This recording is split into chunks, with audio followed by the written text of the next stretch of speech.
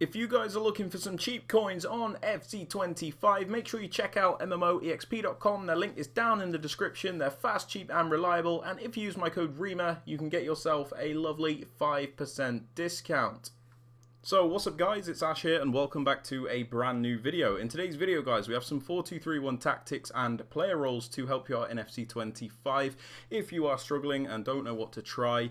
If you're looking at this screen and thinking what on earth is that team, essentially I have two accounts at the moment. So this one you're seeing here is like this Road to Glory that I'm recording for YouTube, and I'm pretty much just using Chelsea. I haven't managed to even record a second episode yet because I just don't have the time.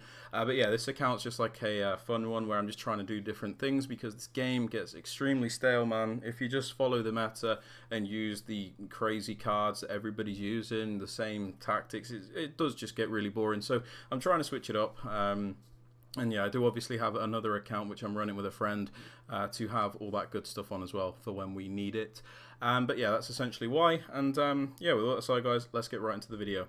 Okay then guys, so this is the 4-2-3-1 that we're using. It's the narrow variation, and you can see we've actually got a code today at work. So you can see it's just underneath that title of 4-2-3-1. So if you want to just copy it, then go ahead. I know codes are really bugged out right now, like sometimes you can't even see them and sometimes it doesn't set them up correctly. So just be careful with that. If it doesn't work, just make sure you copy it if you want to. But I am going to try and give an explanation as to why I'm using what I'm using as well.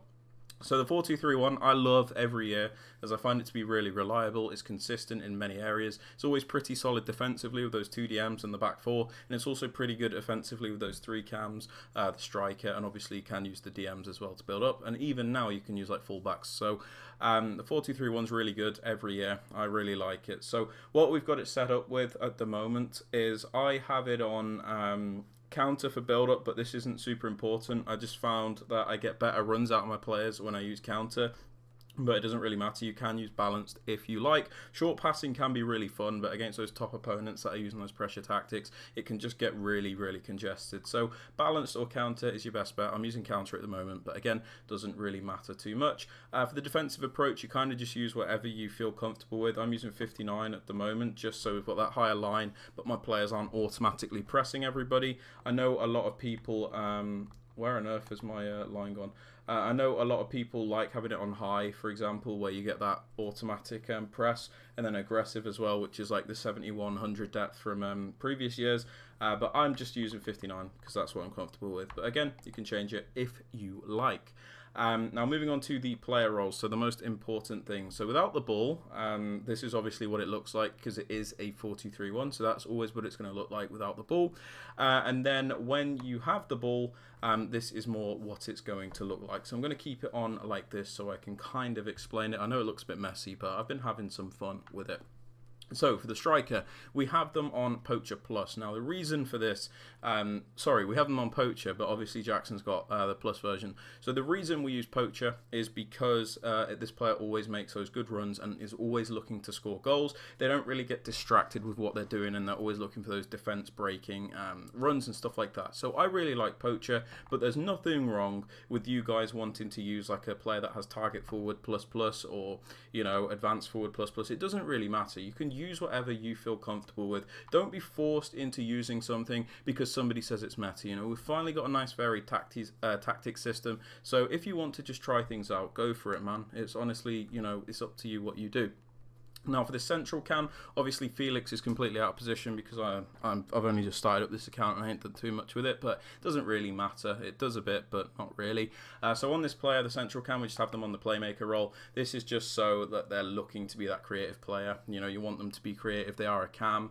They do have a slight, they have like a slight license to roam, but we don't put them fully on this roaming setting because we still want them to keep their position primarily. So balanced is the way to go. So playmaker balance on this player, and on this left attacking midfielder, we also have them on the same thing for kind of similar reasons, to be honest. Just keeps them in that space where we haven't really got anybody else occupying it. Just, you know, has that, we just have that creative player on the left hand side. Now for this right hand side, I have Neto as a half winger. This is just to give us the width in the attack because the 4-2-3-1 narrow can obviously be very narrow. So I have this player as like a half winger, just so they act a bit like a winger, but then sometimes a bit like a playmaker as well. So, you know, it kind of just gives you the best of both worlds on this player. As you can see, by having him on this half winger instruction, he is quite far away from the rest of like the cams and the striker, which is why we have something else here. So for the two DMs, we have both of them on holding and defend. Now the reason I have them on holding is because you always want those players that are there in midfield to break up the play and help you out. If you send everybody forward, the moment your opponent gets the ball back, they're just going to through ball you, and it happens all the time. So I have both of these on holding. Obviously it's made better if you do have them with the plus or plus plus version, but I have these both on holding here. And then for this right back, we actually have them as a false back and put them on the balanced focus. Now the reason we have them as a false back is because it kind of turns them more into a midfielder when we're on the ball. So we don't need Gusto, my right back, to be an attacking wing back or even a wing back, because like I said, I have Neto that is kind of covering that area on the wing, so I don't really need Gusto to do that. Instead, I kind of just put him in this false back role where you can see we have like a really bright green tile in between Felix and Neto, which is the space he's primarily going to occupy. So basically, Gusto for me is going to kind of fill in that space where there is a gap from Felix and Neto and help us out there. And then we've also got Caicedo to cover that space as well. Now for the other fullback, Cucurella, the left back, we pop him on fullback and defend. Now the reason we do this is so we always have at least 3 defenders back at a time, as you can see here. This is very important because 3 defenders you can deal with,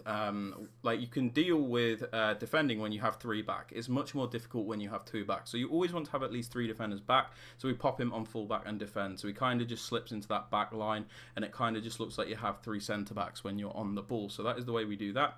And for the 2 centre backs, I have them both on defender, but again, if you want to try stop, you can, and the keeper, I also leave them alone. So I know this can be a little bit confusing, but essentially it just switches up the formation a bit. So, you know, for example, the right back is maybe going into a central area, and then the cam is going into a wider area, stuff like that, just to switch it up a bit. So I've been really enjoying this. It is a bit different to what you might see, but I have been really enjoying this. So yeah, they are my 4-2-3-1 tactics. I'm going to try and go back for the code again if some of you missed it. There you go. You can see it right there. But yeah, the main thing I wanted to leave this video with is I'm already seeing on Twitter, I can't really blame people for it because obviously, you know, people want to know what the best thing is in the game, the best meta tactics, but don't feel forced to use something specific because like in FC24, you kind of had to use a specific thing in order for your players to move correctly and in order for you to score goals. In this game, it's a little bit different because every role seems to make a difference, whether it's positive or negative. You can kind of just put together endless combinations with formations and roles to find what you like. So we've got a really nice varied tactic system, so just be sure to experiment with it and don't follow anything too blindly. You know, understand what the roles do and then try things out, because that's where the fun is in this game. I'm already seeing people using the same things and they're going to get bored within 2 weeks. I guarantee it. So yeah, that's what I wanted to end the video with. But yeah, I hope you guys enjoyed. If you did, please be sure to drop it a thumbs up, sub to the channel if you are new, and don't forget to turn on those notifications. And with all that said, guys, hope you have a great rest of your day, and I'll catch you all in the next video. Peace out, guys, and take care.